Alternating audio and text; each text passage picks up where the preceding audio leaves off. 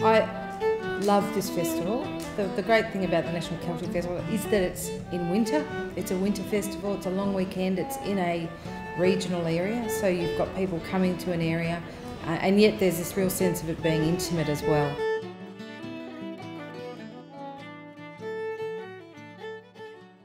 My name's McAlinden. I'm the director of the National Celtic Festival. We're in the middle of the festival as I speak. It's in its 8th year and it's flourishing and growing. As a festival, it's about people. It's about bringing people together. It's about mentoring people in Celtic traditions. It's about supporting young people and keeping their traditions alive.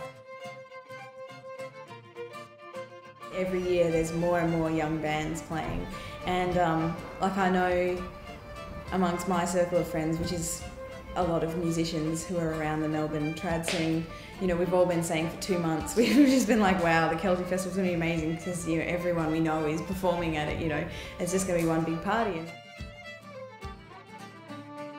I'm Jayne and I'm one of the members of the committee of the National Celtic Festival here in Portarlington.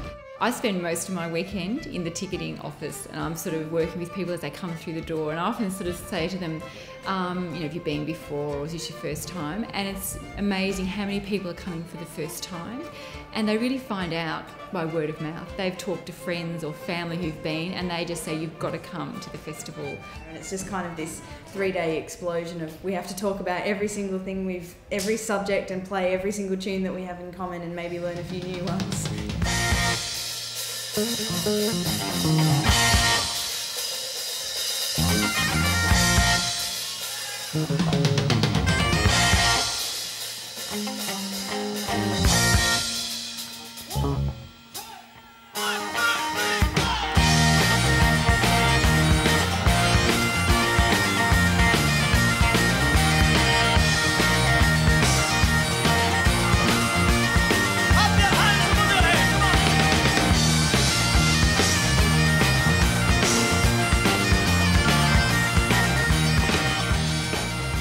Had a great time at the festival. I had a ball. I met up with somebody from my hometown, and I met up with several people from Melbourne and from Sydney, and just, yeah, had a great time.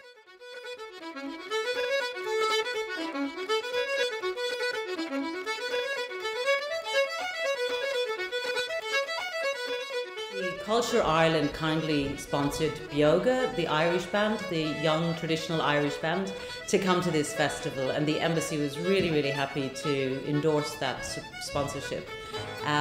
Bioga they were the lead act for the festival, and they were just fantastic. Everybody was jumping in their seats. And I remember saying to Una, this is going to be some festival.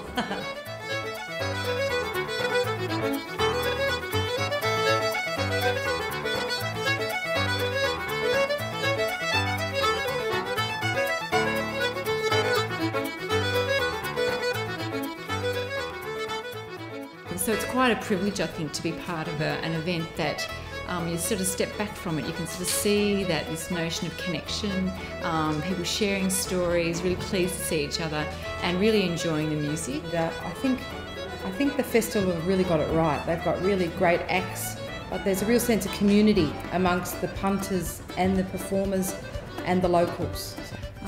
And many of the locals talk about how proud they are to be part of something that sort of, you know, brings all these people together to Portarlington.